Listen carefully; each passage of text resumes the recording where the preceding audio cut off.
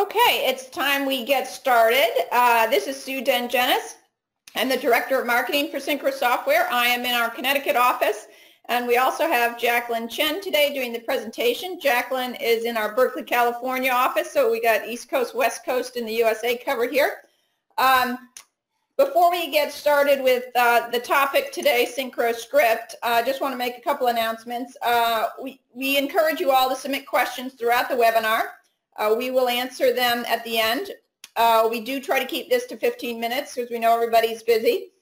We are also recording the webinar, so anyone who registers for our webinars will receive a link to the recording, usually that same day or the following day, and you can share that with your colleagues. And lastly, if you haven't yet joined Synchro Academy, it's a great new online resource for anyone who has a Synchro license, whether it be Scheduler or Pro. You get your own personal dashboard. We have articles of inspiration, all the training there, and you can track your progress through the training on the dashboard. Lots of great things, videos, workflows, all sorts of topics and features. So if you haven't yet joined, I'll send a link in the follow-up email, but you can also access that now from our home page in the bottom right corner. There's a link to Synchro Academy. All right, so we'll get started with today's topic, Synchro Script, and I'm going to pass the controls over to Jacqueline and let her get started. Thank you, Sue. I'm just going to start right away. So Synchro Script can be a very useful tool. So we recently released a beta version of Syntax, which can be found in Help. So I just want to start introducing Synchro Script by using these two slides. So basically what Synchro Script can help users is that it can transfer or calculate based on the existing user fields or parameters you brought from the original modeling software.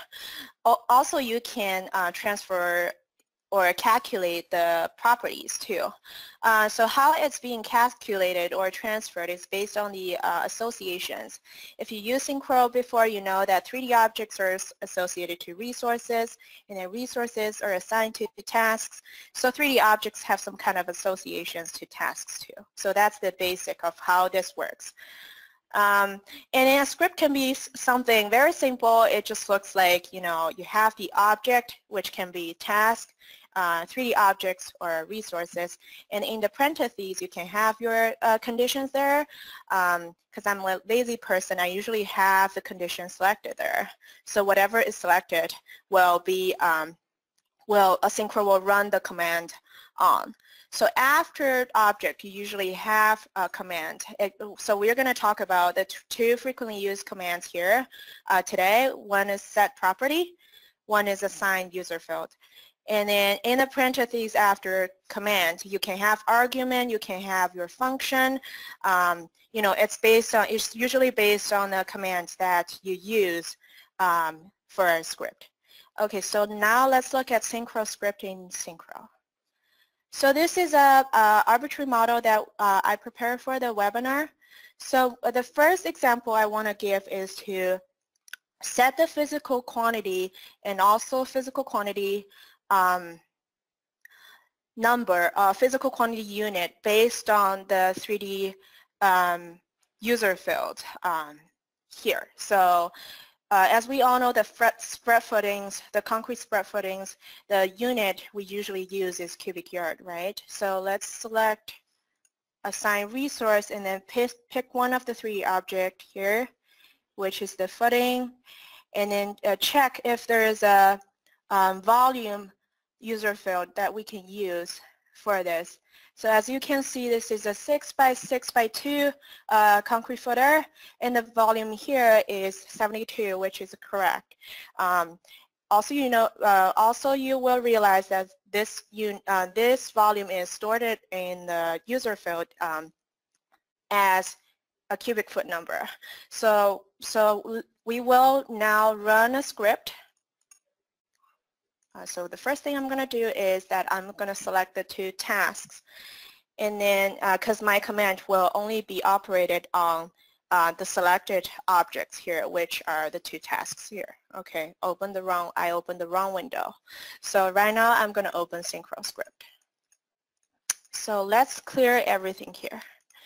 So for this first script, I will be typing everything really slowly so that you will know that what I'm doing here. So as I mentioned earlier, the first thing you need to type in a script is the object. So here we're working on the tasks, right? We want to set the physical quantity to the two tasks that I selected.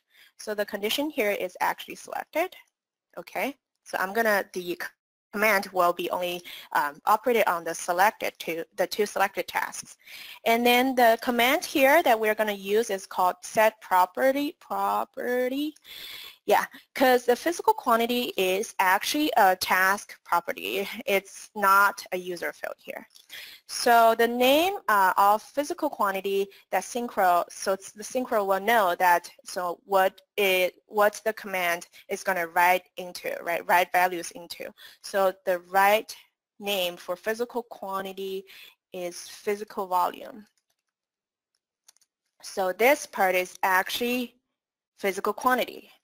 And then the physical quantity unit is required for the for the set property command here. So you will need to type in the physical quantity unit. In our case, it's cubic yard. So this physical quantity unit needs to be an existing unit in the drop-down list, although I didn't show you guys. So before you use this set property for physical quantity, you will need to check the drop-down list of the physical quantity unit to make sure that's an existing value, because we haven't allowed users to create their own physical quantity unit yet. So also the physical quantity unit is case sensitive, just so you know.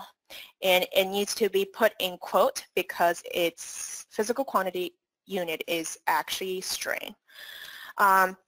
So the math function we're going to use here, is called sum.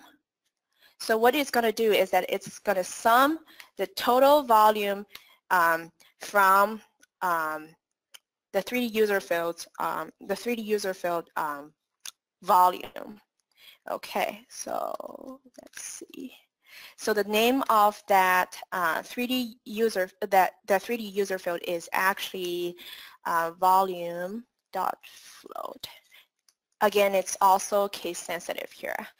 After we have the sum of the volume based on the 3D associations, we need to divide that number by 27 to get the total cubic yard. Okay, so that's going to be my script. The first part, the object. The condition here is the selected ones, the selected tasks here. And then the command here that I use is set property, and then I will write the physical quantity and then also at the same time select the physical quantity unit here because it's a mandatory property. And then here the function, how Synchro is going to write into the physical quantity property is based on the 3D association, and it's getting the sum of this user field volume, and then later on it's going to divide it by 27 to get to convert the unit from cubic foot to cubic yard. Okay, let's do a quick preview. Okay, now you can see that, you will see an error message if it doesn't go through, but right now you can see these are the value that I'm going to write into Synchro is going to write into the physical quantity column.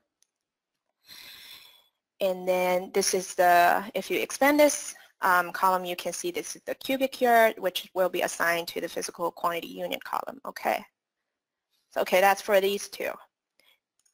So the second example I'm giving here is for the structural steel items.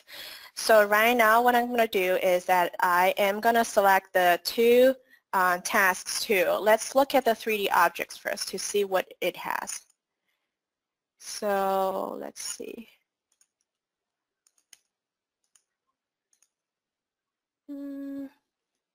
Okay, it's not, oh, okay, it's selected.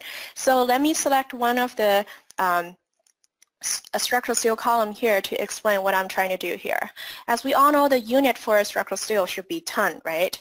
And then the physical quantity is, the quantity should be calculated based on the formula, right? The length of the columns, the beams, and multiply by the weight per linear foot and then divide by 2,000 so that we can get the tonnage.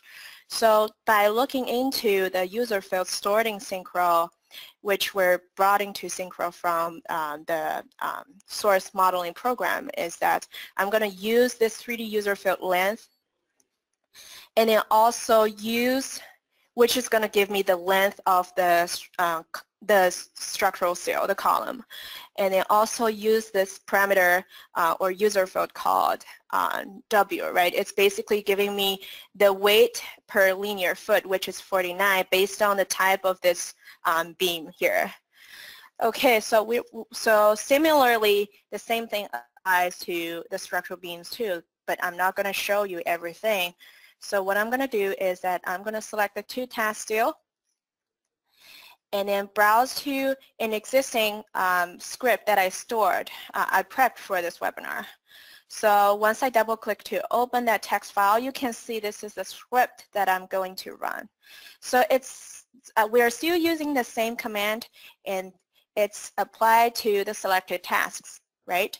We're still writing the physical quantity and also the physical quantity unit, but the function here is more complicated. So it's using the length and then multiply the weight per linear foot and then divide by 2,000 to get the total tonnage and then sum them up based on the associations between 3D objects and then tasks. Okay, we're going to do a preview and then to see if everything's okay and then run it.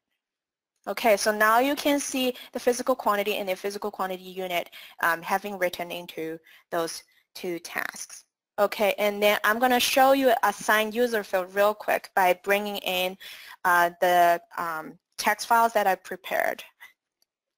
So what I am going to do next is that for these four tasks, I want to get the unit price from the user fields, from the 3D user fields cost. Okay, so let's select one of them to see. I know that when I prep the model, I have this arbitrary number, which is the unit cost for concrete based on, whatever unit is using here, cubic yard. And then also I have prepared a unit cost for the structural column here, the structural steel item here. It's basically $3,000 per ton. So what I'm going to do is that instead of using the copy values,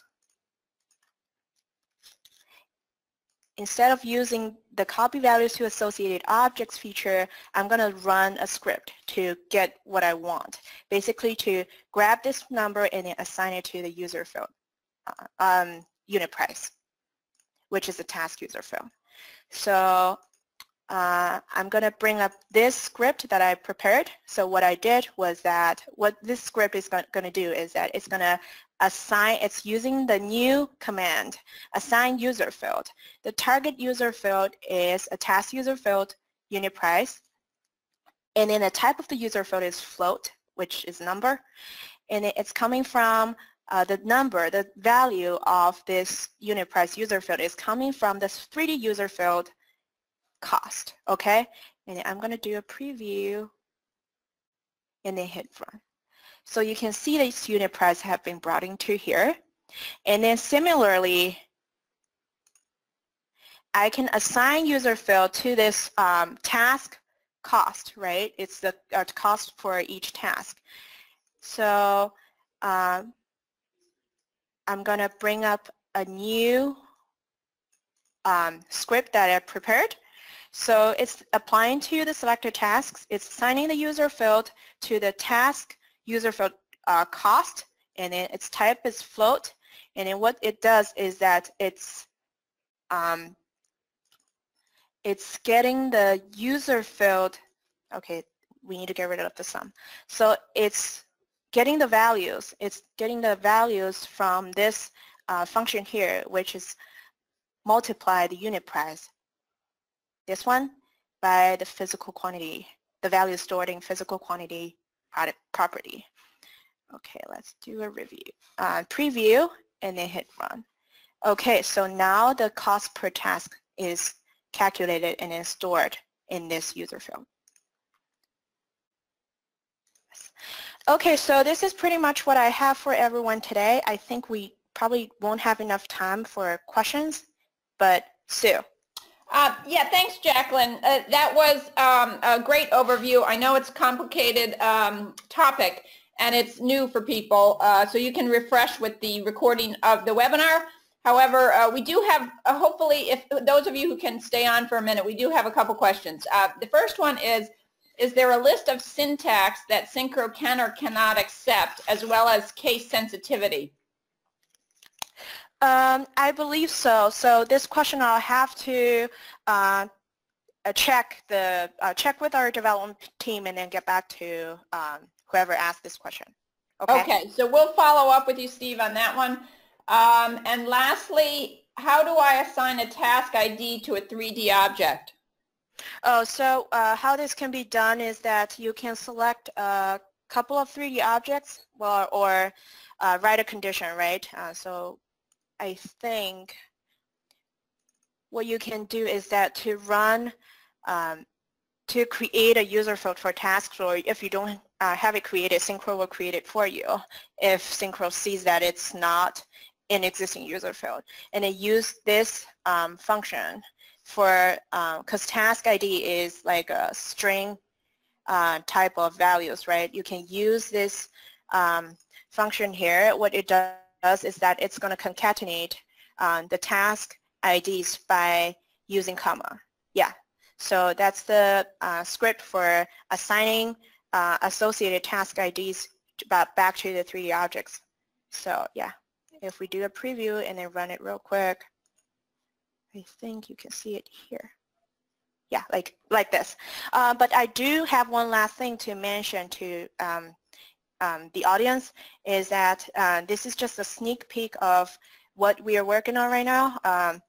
So in the future, we will be introducing a new feature, which is going to look like this, so that you can see all the available properties and then commands, and then the user fields are there in this formula editor.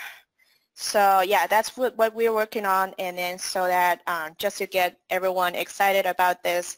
So I think the potential of this feature is huge. Okay. All right, if you have time, we have one more question, Jacqueline. Okay. Once the script has been written, does it automatically continue to update the data for new activities? I don't think so. So basically, you will, once, either when the schedule is updated or the model is, well, when I say updated, it's actually synchronized. You will have to rerun the script if the values in the sorting the parameters are changed. But I think in our upcoming release, we will have the functions or how it's calculated stored in Synchro, so you can hit on this button, which is to recalculate the user field values. Okay, very good. So that gives you a brief overview. I will send out the recording this afternoon, and as you can see, the project delivery team here at Synchro is really good at this stuff. And if you have projects that are going on and you don't have the internal resources to create your 4D models or validate and optimize your project schedules and plans, if you need resources short-term or long-term, then the SPD team, the project delivery team, is available for that purpose, and they can work in your office or remotely. So do get in touch if you have any interest in a proposal for services. Thank you all for attending, and hope to see you next webinar. Thanks, Jacqueline. Thank you. Bye.